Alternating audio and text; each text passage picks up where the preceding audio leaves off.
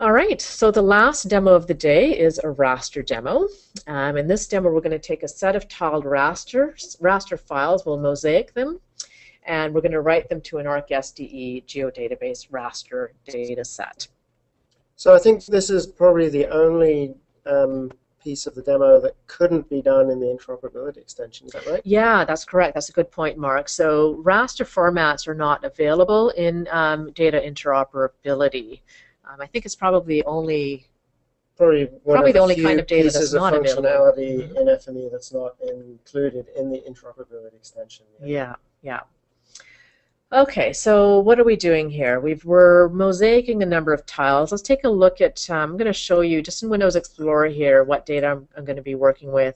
We're moving away from the navigation data now because we didn't have any rasters in there. I'm going to be working with some rasters in this particular folder here. So these are all tiles of raster data. My workspace is actually just reading the first 4 tiles there.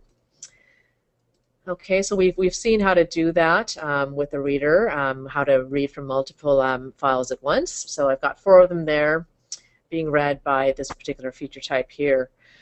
I've got my Geodatabase SDE Raster Dataset Writer in here. The one thing I'll point out is that I'm using Direct Connect. By default, with ArcSDE 10.1, Direct Connect is the default way now to connect to databases. So if you do have existing workspaces where you've set up a 3-tier connection and suddenly you can't connect, it's probably because your administrator is upgraded to SDE 10.1 and suddenly you've got to make a direct connection.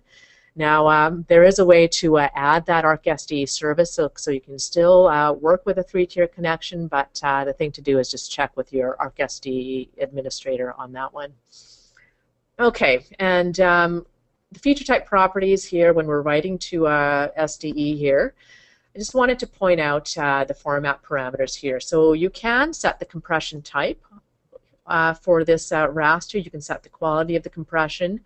You can set the resample type. These are all, you see all of these in ArcCatalog as well, and also the pyramid level as well. I'm just going to go with all of the defaults. Let's just change the name of this to, I'll just call it raster demo instead. This table. And we can just go ahead and run this workspace. Now this takes a little bit longer to run.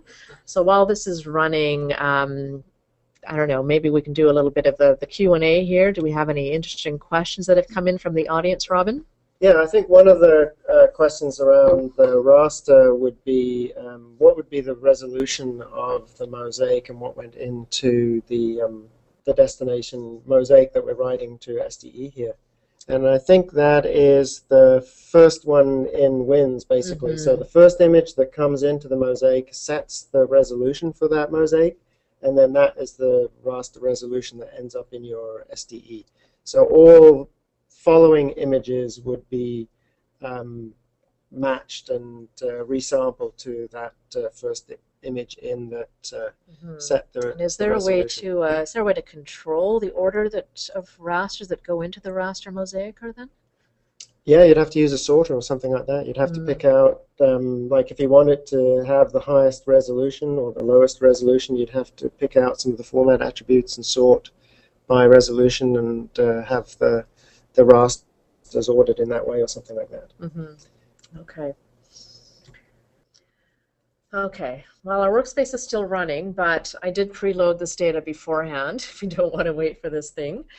So why don't we just do that and then we can finish off the final few slides there. So I thought it would have been finished by now, but it hasn't.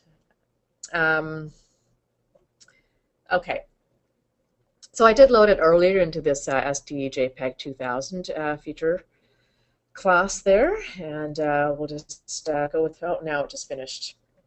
All right, let's just take a look at my new data that I just wrote. Just do a quick refresh here on our SDE, and this is the raster demo that we just wrote, and just take a few seconds here for this raster to display. So remember I had 4 tiles of data, so basically that's the top of a much bigger image, the top 4 tiles of a much bigger image that we just loaded. Okay? Yeah, great. Excellent. So that brings us to the end of our demos. We have a few slides. Oh, maybe I should do a little this last slide actually, the raster view slides. There are a lot of things you can do with rasters in FME. There's, if you look at the raster category in the transformer gallery there's lots and lots of raster transformers. We have an excellent FME PD at raster landing page as well. Whoops. Has tons of great examples of things you can do with rasters inside of FME.